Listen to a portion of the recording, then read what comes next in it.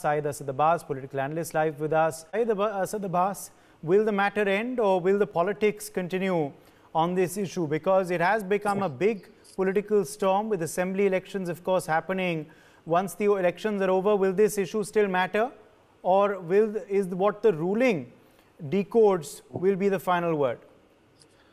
Uday Pratap Singh Saab, I'm from Karnataka, and I can tell you over the last 30 years I've traveled the length and breadth of Karnataka, and I can tell you that be it Udupi, Kundapur, Chikmagalur, Mandya district or any other city or village here in Karnataka, over the last several years, students have been wearing hijab, that is the headscarf, and going to school. There hasn't been a problem whatsoever. So we need to understand here, this is completely political. 1 year to go for the Karnataka Assembly elections here in my state of Karnataka. And also we do know that UP elections enters the third phase as we speak. So this is completely political. Why so? To polarize the communities.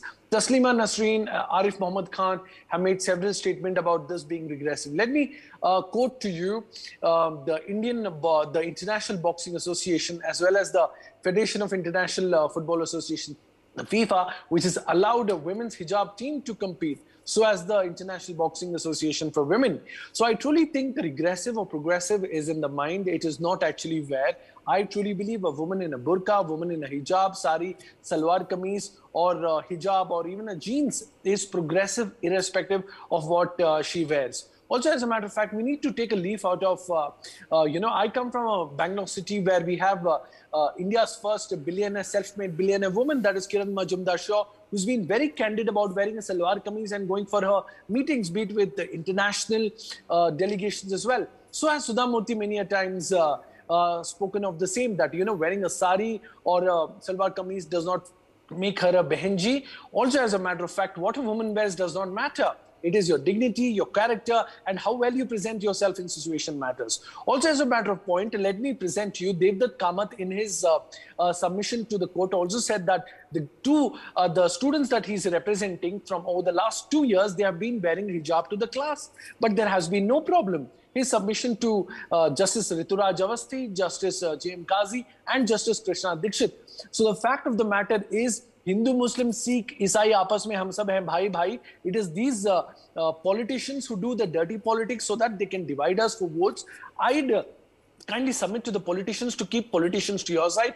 Do not divide us. Do what you want in your not so respective politics. The fact of the matter, we need to understand that, not allow these politicians to divide us. Because many a times I come from a Christian convent where we read, "Our Father who art in heaven, hallowed be thy name, thy kingdom come," which is a universal Christian prayer. Also, as a matter of fact, when I, in my pre-degree university, I read the Gayatri Mantra, which goes like, Om Bhurvurvatsva Tatsaviturvarenyam, Bhargo Deva Sadimahi Dhyo Yona Prachodayat. This is truly the most beautiful secular fabric of this nation, that we are so acceptive of everything around and we respect each other. That is why when India we say it's a sovereign, socialist, secular, democratic republic, the word secular means the state does not have a religion, but yes, the state protects the rights of the freedom of religion. Also, as a matter of fact, many of them, Karnataka leaders, have been telling this, especially this leader called YB Atnal. He says, if you want to do hijab, go to Pakistan. I want to tell this BJP leader that Pakistan, sir, is a theocracy. It's a religion-ruled state.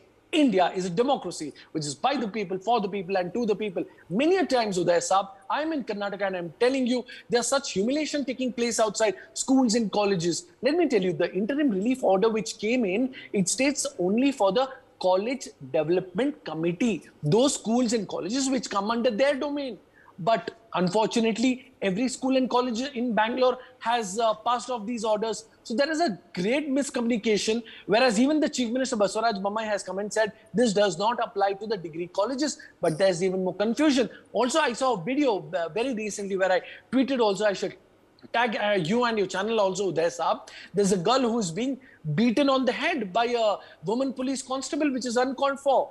Many of them are being stripped of their burqa and hijab outside. This is excruciatingly painful. This is very sad. To me, Uday Saab, I'd never see you as anybody by your religion, but a fantastic anchor. So as everybody on the panel. But these politicians, I beg on your show today, sir, to stop their dirty politics and keep it at home. We love our Hindu brothers, we love our Muslim brothers. Mariat Abbas, Syed Asad Abbas, the question though here is, it's not about whether women should take off the hijab or not.